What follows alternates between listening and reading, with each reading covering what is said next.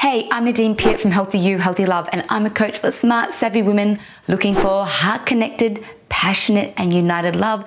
And in this video, I'll be talking about how to know if a relationship or the relationship you're currently in is just not going to work out, and why this is not the end of the world, even though it may feel like it. Remember to like, share, subscribe to my channel, and hit that bell button to be notified of my next video.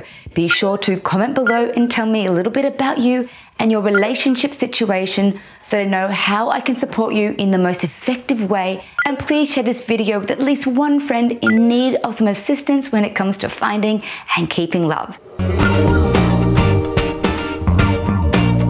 Now let's be honest, when you really like someone and when you're tired of being single or when you're desperate to be loved, it's easy to overlook the signs that a man is not your match. Deep down you might know he's not right for you, and yet you find it hard to acknowledge that he's not a man who will satisfy your soul. If you know you tend to invest your precious time and heart into going nowhere relationships, then here are 5 ways to know whether you're putting your energy into the right person for you, a compatible match. But before I continue, I want to share something critical. Some women and men are what I would call runners. Rather than working on themselves in the relationship, they give up too soon. They don't put the effort in to reconnect or build a deeper intimacy that is needed for lasting, compatible partnership and love. So while these following points are valid in many situations, it's important that you reflect on your past relationships and dating life to discern whether you tend to be a fault finder and dismiss someone too soon because this is what you do with most people as a form of protection, or they're legitimately not right for you. Here we go. Number 1, the desire for intimacy is gone. Is there a sudden or slow shrugging off of all forms of physical or emotional intimacy, either on his part or your part, or even both? Has the action in the bedroom become scarce or disappeared completely, or maybe you were never physically attracted to your man, though you tried to make it work? Or perhaps the physical aspect is the only thing that does work, yet there's no emotional intimacy. Emotional and physical intimacy allows for true romantic partnership. Without these two types of intimacy combined, the relationship rarely feels fulfilling. Sure, if the physical intimacy is not a priority for you, then this tip may not 100% apply, and yet most people need to feel connected, fulfilled. Number 2, there's an overabundance of conflict. Arguments and disagreements are inevitable and bound to flare up every now and again in any relationship. You're both unique individuals with varying needs, personalities, and backgrounds, but when the fighting is at a constant and even expected, that's when you know for sure that something is definitely wrong.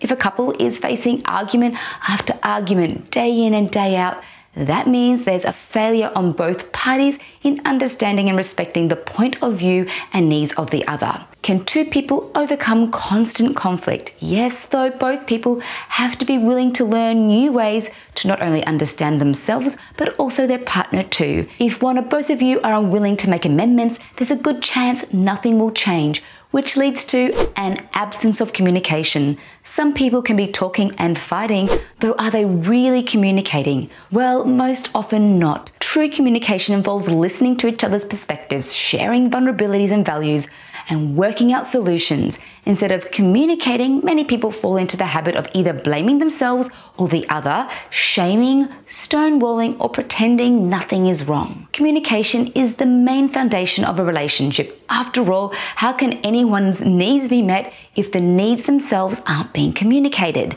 If you're not able to sit down and really nut out your challenges and work together as a team, then this is a big sign that your relationship may not be a true relationship. Do you wonder if you might have some communication or love blocks standing in your way of true intimate love? Do you have a sneaky suspicion that you hold on to or attract the wrong relationships for you? Well, luckily, I have a brilliant free gift to help you identify any love blocks you might be facing that are stopping you from experiencing sexy, united, and lasting love. If you're interested, simply click the link to the free gift in the description below to find out what could be your romantic love block syndrome. Next point, you no longer trust each other. For some people, entering a relationship can feel like a huge risk. This is why in order for a relationship to feel secure, there has to be a large amount of trust coming from both you and your partner. Trust is something that is near impossible to win back once it's been broken. When you think of trust, most people jump to fidelity and honesty. And yet another way trust is eroded is when people do not honor their own word, when they don't show up fully in the relationship, when they break agreements, often without communicating. When we're in a relationship, we want to be able to trust that our partner will be able to support us on a bad day, make an effort to see us, and will think of us when making plans with or without us. If you don't feel like a priority and valued, then your heart won't trust the relationship. This is a big sign that this relationship is not a united one. Next point, personal boundaries aren't being respected.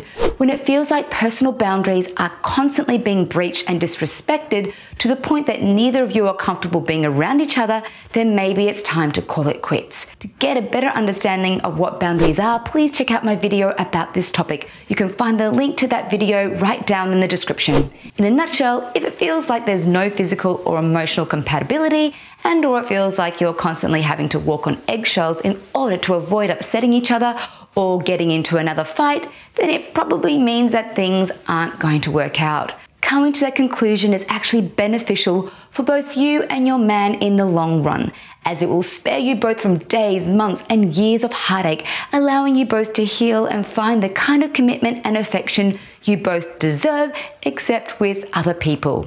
Now, as I said earlier, if you're inclined to run from intimacy and you haven't yet done the work on yourself, then you need to be very careful and find out whether you're just running away rather than working on yourself and the relationship. To help you work this out and to attract the very best relationship into your life, my program, Never Lose Him, is a godsend. It reveals how you show up with men and why you might be attracted to people that are not healthy for you, and how to break these cycles and free yourself from going nowhere relationships. This program can help save you years of frustration and give you the clarity you need to create big, rocking, sexy love. Check out the description down below for the link to my Never Lose Him program. That's all the time I have today. Be sure to like, comment, subscribe, and hit that bell button to get notified of my next hot topic. Don't forget to follow me on Instagram and tag me there at Nadine Piet. Thank you for being here with me. I value you and look forward to seeing you again at my next video.